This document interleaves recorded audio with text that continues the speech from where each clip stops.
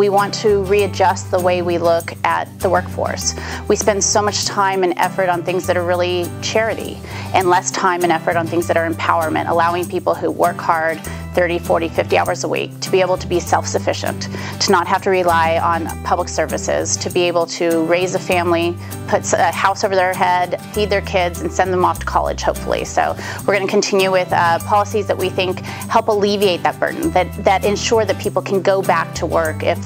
they've had a child, that they can go to school and get the education and workforce training that they need, and that they have a good job to support themselves.